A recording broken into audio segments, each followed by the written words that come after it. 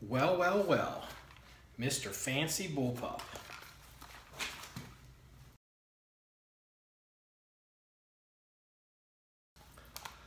Welcome back to the Secondhand Showcase, everybody. Coming at you from Super Wet Shooter Supply in balmy Southern Ohio.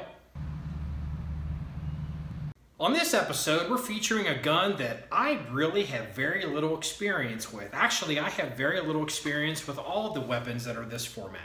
This is an IWI Tavor, and for those of you, maybe like 5 of you, that don't recognize what the format is, this is known as a bullpup rifle. So bullpup is generally a term that describes the action of the gun, where it operates, where it lives. The fire mechanism, the hammer, and the chamber and the loading resides behind the trigger.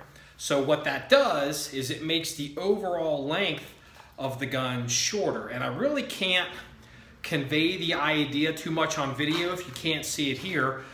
Not that I'm unfamiliar with the concept of this, but I am actually a little surprised at how stubby and short this gun is. And this has a 16-inch barrel, or so I'm told. So let's go ahead, run down through top to bottom and kind of figure it out together. This is chambered in 5.56, Israeli made. It takes standard Stanag NATO magazines. Let's see if we can. So this is looks like a type of P-mag here, but it is a branded, it's branded as an IWI magazine, but I wanted to confirm this takes Stanag magazines without, without assuming it. So it is locked back, standard GI metal mag, not a problem. The bolt release is right at the back of the gun. So the idea being, you work in the action, strip the mag out, if I can do it, put a new mag in, then you can just raise your hand. How I can do this? Raise your hand right up, hit the bolt release, and the gun's chambered. So this particular example does have a Aimpoint Comp M4 red dot sight. That's a very high quality red dot sight. It does come with, we've seen one of these already, there's a pattern here. Comes with Butler Creek flip up scope covers. And this example has a factory ARD and a reflective device, what we would colloquially know as a kill flash. Again, I don't really think that's something that's needed on a red dot, but what the hell, it's here, it's a used gun, it is the way it is. This example, this gun, it's a flat top gun, 1913 rail, pick rail on top, and you can see they got the red dot on it, and then you see these iron sights, the backup sights as you would call them, here on the gun. These are not factory, these examples, these are Troy flip up sights. This gun, I don't know if I can quite show it, has from the factory, and I would deem these truly emergency sights if I can get it to, oh, here we go. It's part of the pick rail. You can take the pick rail, lift it up. That is a truly emergency sight. Would I choose to use that if I was going to run the gun on irons all the time? No, that's probably kind of crappy. And it has a front and back. Let's see here.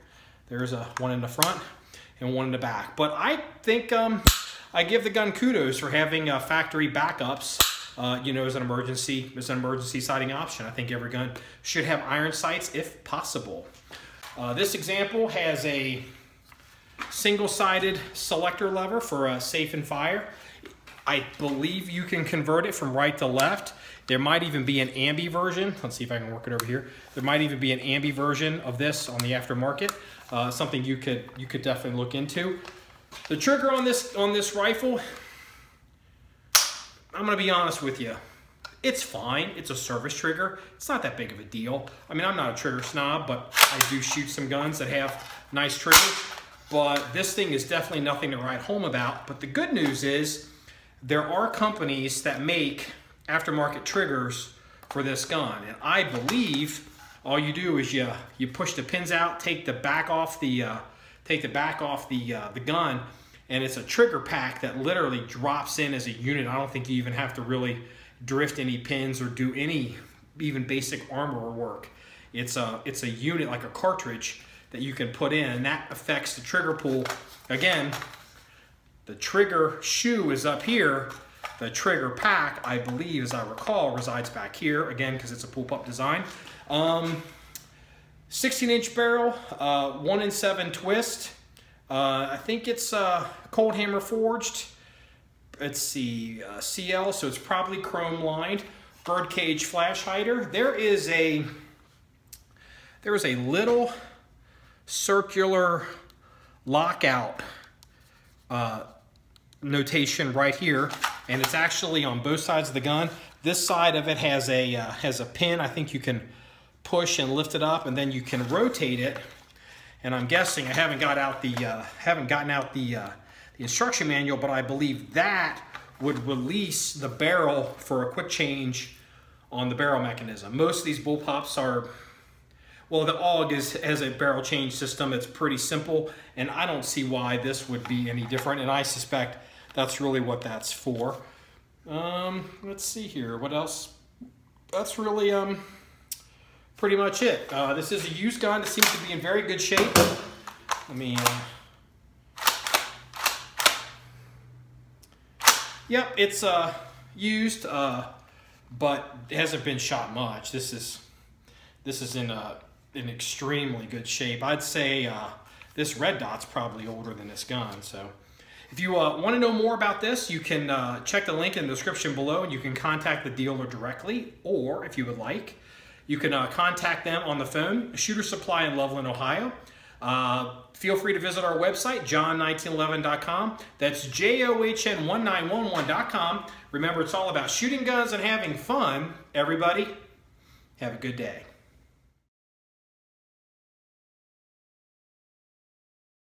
Man, this thing looks like something out of Starship Troopers.